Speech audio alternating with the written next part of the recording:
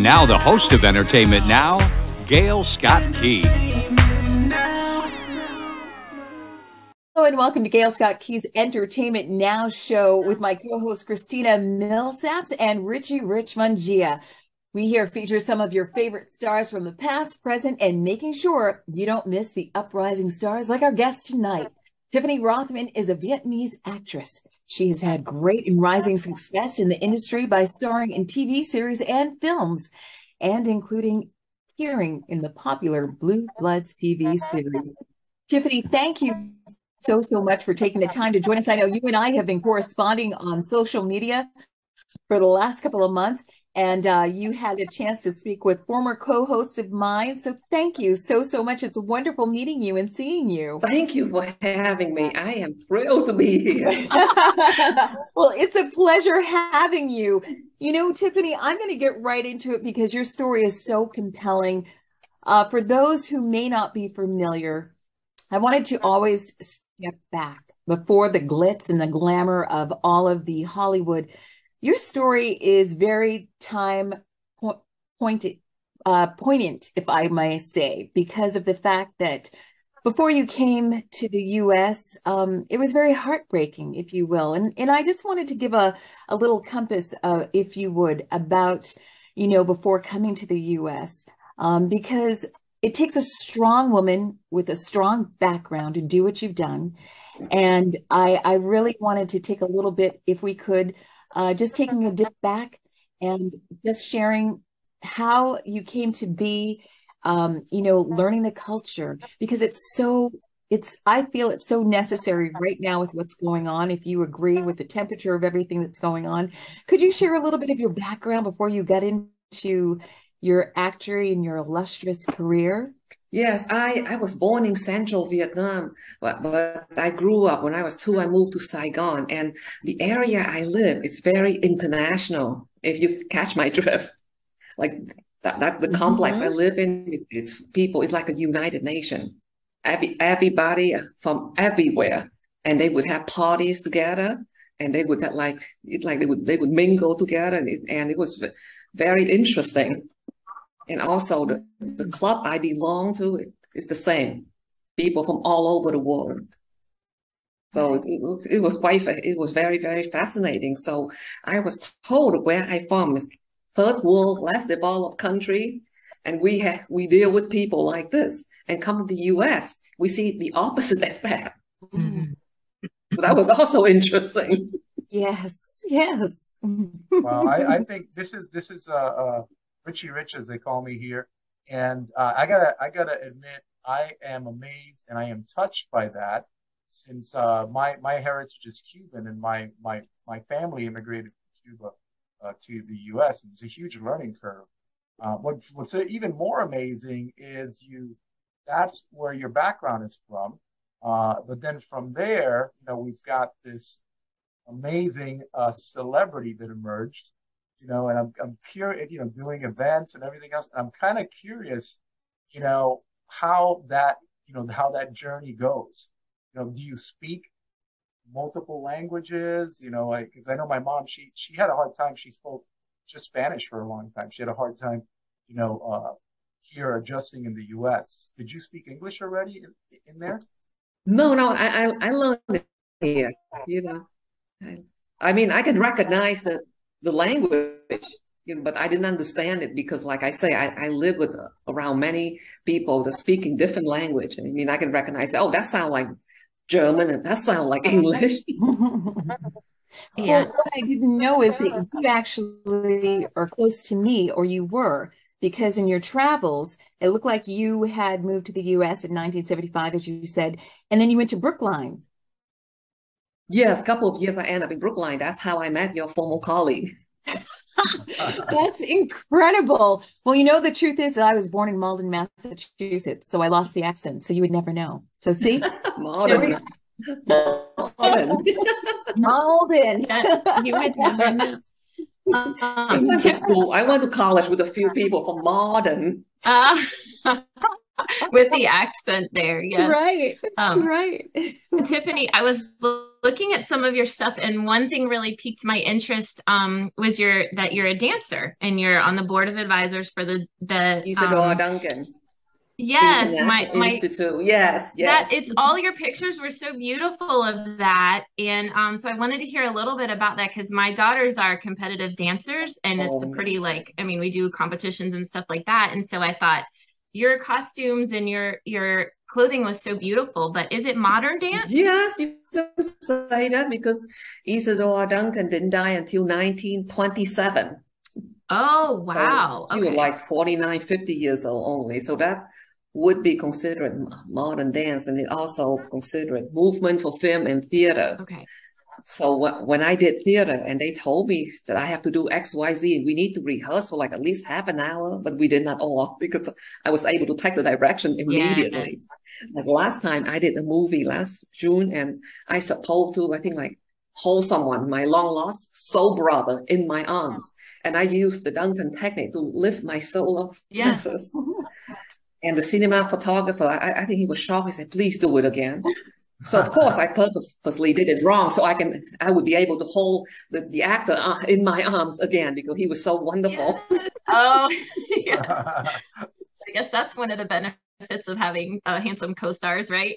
Yes, yes. Am I going to be the troublemaker? I can't. Okay, I noticed one of these is belly dancing, and I can't help but to think of a friend of ours. I think Gail might know her also. I don't know if Christine, if you know her, but there is a Disney screenwriter in New York, Sherry Simpson, and she's also friends with our mutual friends. And she tells the funniest story about her mother actually made a career of belly dancing. I didn't know sure. that. I know a few. It's very, very difficult, like put it that way. Yeah. Because they can cancel you when they feel like canceling you the last minute, you will lose everything. Oh, yeah. Wow. That's so interesting. That's so interesting. Yeah. And it's like the professional belly dancer would say, like, oh, when I say, oh, she's so-and-so is such a beautiful dancer, they say, yes, she could easily be a professional belly dancer, but I would not recommend that to anyone. I say, I know. There you go, Richard. Richard was about to get out his little. Yeah, I was like, maybe I can still make a career out of it. I don't know. Yeah, little side hustle. Well, if you're interested, maybe Richard should take some belly dance class too. That's the teacher is a man. Are you going to teach him? I think you guys would pay to make me stop. Believe me. I don't know. Maybe Tiffany, we could do a Zoom session and you could teach us since you're the expert at it. Yes. Yeah. Exactly. Exactly. I'll do 100 crunches though beforehand. Oh, yes. Oh my goodness. Nobody needs to see that mess. So then really theater then where you're acting then sort of that's where it began for you on the live stage? Yes, because I was working as a school psychologist in New York City. Mm-hmm.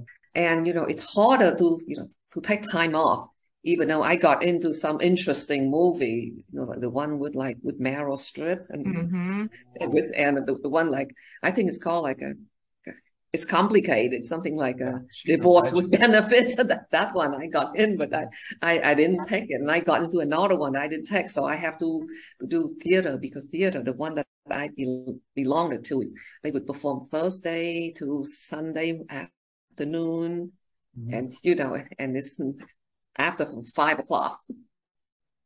Wow. So that's easier for me. So I did theater, and then in the summer, maybe sometimes I would get into some movie here and there. But when I finished working with the Department of Education, yes, I tried to do a lot of multiple little student film and throw myself in it. And then I think I took a class in the class in either Hollywood or New York City. And I said, that's it. I'm going to take another course in Hollywood. And then I got a call. I got a call for some short film in LA, in Orange County. And then I told my husband, let's move. and we did. And my daughter eventually joined us. Oh, is he in the arts also or no? No, but he very knowledgeable. He was working in the film lab before he went to grad school. And he knows a lot about arts film and a lot about artists. Great, we would watch film noir, great film noirs together all the time. So that we have a lot in common with. Yeah, that's wonderful. Well, it just shows you that when, acting and theater and this kind of art is your passion, and when you had another job, you just made it work, you found a way to pursue it, and then it became your main thing. Yes. So I think that's inspirational too. I mean, because we all have things that we love to do. Some of us, get to do our passions full time, and some of us don't. Mhm. So it's always an inspiration to keep going, keep going. You can see your story like with that too. And with your education, I saw that you have a doctorate, right? So should we be calling you Dr. Tiffany? It doesn't matter. But what I did was I figured out that would be practical for me, and actually it is, because after I left my job at Department of Education, I got an offer, almost got an offer, but it was full-time, so we have to end the interview because I wanted to work part-time in a nonprofit organization. Yeah. I did my doctorate based on a play I was in, actually. I saw that. Yeah. That is inspirational. So now what here in California is a little different, but they were saying that if I wanted to do therapy or whatsoever, I could go back to get a certificate in addiction counseling, because in California, it's the job for addiction counseling. It's just like up. Yeah. Believe it or not. Yes. Well, and it's much needed. I did do a short film where I play a drug addict. And when I worked for ACS, I was specialized in drug addict for a short time. Yes. Well, I mean, it's great that you got to write your thesis on that and really study it. It's just, and again, intermingling and mixing both worlds. That's really genius. So, Thank you. Yeah. Well, we're going to take a little nod to our sponsors. The Gail Scott-Key Entertainment Now is brought to you by Complete Real Estate Solutions, your one-stop solution to all of your real estate needs. If you're selling your house, hiring a pro is critical. Don't go it alone. We are local real estate professionals, so you will now have an expert on your side. We are a full-service real estate and property management company. We professionally manage all properties as well as Airbnb. Some of our professional services to consider are sales and leasing, probate, foreclosures, short sales, property management. So we can also flash later on the website for that. And you can also find this amazing show, Gail Scott-Key's Entertainment Now, on podcast.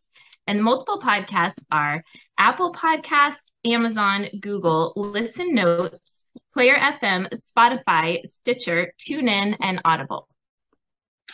Thank you, Christina. Wow. And so Yes.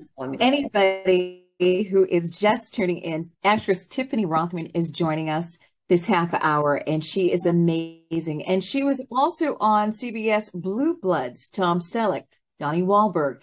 That is incredible. Now, Donnie Wahlberg and the Wahlbergs, they also have a nice restaurant, family owned, with their mom, and who had sadly passed away. So we never had a chance to really touch upon that. But there has been a wonderful picture that my wonderful co-host just quickly flashed up of Tiffany sandwiched in between Donnie Wahlberg. And who is the other wonderful actress that was standing to the right of you? Marissa Ramirez, I believe. Very, very nice. Now, where was this shot taken? Actually, in the Lower East Side, not far from Chinatown. Oh my goodness. Wow. So tell us about the experience of when you got cast to be in Blue Bloods, which is very amazing. It was very, very exciting. Unfortunately, Blue Blood, they have this rule that if somebody feature in it once, they're not going to call it back, because I think right now they are casting a bunch of Vietnamese friends for doing something with them. It's something similar, because I heard about it and my friends are auditioning for it, and I said, oh, what a shame. So what happened was I was actually in New York at that time, visiting people, and I think I got some dental work as well, because my dentist is there. That's before I was able to find a good dentist here. So I was there, and then I got some notice. I said, like, you have an audition tomorrow, and blah, blah, blah. I say, oh, great. So I was staying with my friend, and I turned it on Zoom, and then they just, the audition, they said, say this, say that, and improvise. And I did. Yes. And the casting person said, oh, I'll see you later, I'm sure. I said, thank you. And then I flew back here. And the following week, they said that you have a callback. And one of the person who auditioned me was Kim Misha. She was also my teacher. I took a couple workshops with her in the past. And 17 years ago, when I first met her, she said, "Oh, I just came back from Vietnam. I love the food, blah, blah, blah." So we talk about that. So she auditioned me, and it was really something. It have to be very, very strong, because I play an angry person because I lost $20,000 in cash. Oh, wow. Well, that would make me angry. Yeah. Yes. Oh, so guess what? So when I got there, right, Donnie Wahlberg told me that, okay, just, be really angry, go all out. So I did. After I went all out, the guy, Bien Hong, he played my husband. And the camera guy said, "I wouldn't want to be married to you." And I said, "I think I'm such a nice wife." The camera guy said, "You a nice wife?" I said, "Why don't you just lose $20,000 in cash and see what your wife said?" Wow. You do that. Well, the still shot of that one scene is very convincing. You definitely Yes. I'm curious. I'm sorry, Gail, you go first, please. Yeah, no worries. I was just going to segue into your auditions. You have another audition that I saw that you posted up on Facebook recently. Mm-hmm. Yes. I just have auditioned and a callback for this movie they're making, and Robert Downey Jr. is already cast. It's a Vietnamese American movie based on the book called The Sympathizer, and the author is a Vietnamese American. Okay. So I did have a couple auditions. I think it's very, very competitive, and I would love to be in it. We'll see what happens. Wow, it's great to work with him. He's another legend too. I'm curious if Donnie Wahlberg, he's also a founding member of New Kids on the Block. If he's like, "Hey, let's do some dance moves from back in the day since you're a dancer," So, or if you get a chance to meet his brother, Mark Wahlberg. Oh, yeah. But I think that's awesome. You get to work with Robert Downey Jr. would be amazing. Yeah, just to keep fingers crossed. Yes. Hey, we're on your side. Definitely. We'd love to see that. Thank you. Yes. Real quick, I'm always interested in asking this side, when you're not acting, when you're not in front of the camera, when you're not dancing, what are some of the things that you like to do? And with that, I also want to make sure that I turn over to you some social media platforms that you can educate the audience to, so that we can follow you as well. Okay, which question should I answer first? The social media? Or... Turn it up. You can do it. Okay, well, I'm on Facebook, Instagram, and Twitter. So I don't know anything about TikTok. I should learn, but I don't know anything about it. You have to ask our kids. We're all trying to figure it out. Yeah. Somebody saying, "Oh, you're too old. You wouldn't want TikTok." Yeah. You're not too old. These two are on there. They're nice and young. We're sorry. My goodness. We're trying to learn. We're trying to be with it. Yeah. Well, then I would try to take my dance class. Actually, last August, I was in the theater. So July and August, we have a lot of rehearsal. And that weekend, I was in an all Vietnamese American cast of the theater in Orange County in Santa Ana. And then I had a TV interview with Little Saigon TV network afterward. Okay. So the summer was pretty booked with the audition and this and that. And then now I'm just audition. When I'm not working, I am audition, or I go to event, either film festival or book launch event. And I do reading, and I try to watch a lot of TV show, everything to keep it up. That's great. Whether it's art film or trash film, whatever. Trash TV series, soap opera. I'm curious if they're a favorite. Do you prefer, say, full featured films, or being on TV, or being on stage? Is there one that you like more than the other? Oh, it's hard to say. But I guess that's tough. If you love what you do, there's nothing wrong with loving a few different things. Yes. I think that's great. So for those of us that are watching, or those that are listening, we are going to share the social media links when we put the posts up, so you guys can follow Tiffany Rothman. Yes, I'm also on IMDb, but then again, all actors are. Yes. Yes, absolutely. And Tiffany, we're going to have to definitely have you back on with us. because I do apologize. There seems to be some little problem with the audio, and we're trying to muddle through. So if you are watching and you're hearing a little bit of feedback or some sort of taintedness with the audio, we do apologize. We're at the mercy of technology.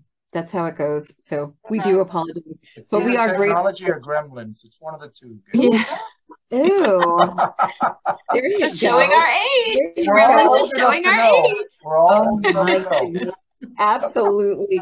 We've been joined by actress, dancer Tiffany Rothman, and we are wishing you much success. And we do hope that we hear some great things. We're going to see some great things, I'm sure of it, with the casting when it comes to your audition and the new role that you were up for. And that just means you're going to have to come back on the show and join us and tell us all about it. Maybe you can bring Mr. Robert Downey Jr. with you. What do you think? Please do. Come on, girl. That would be wonderful, wouldn't it? Yeah. Yes, Iron Man. We'd love to have Iron Man on the show. Absolutely. Absolutely. Well, we thank you for joining us on the show. We will certainly post up all of your social media platforms. And for the show, I am Gail Scott-Key, your host, along with my co-host, Christina Millsaps and Richie Richmongia, thanking you for taking the time for joining us this half hour. And please stay tuned for next week.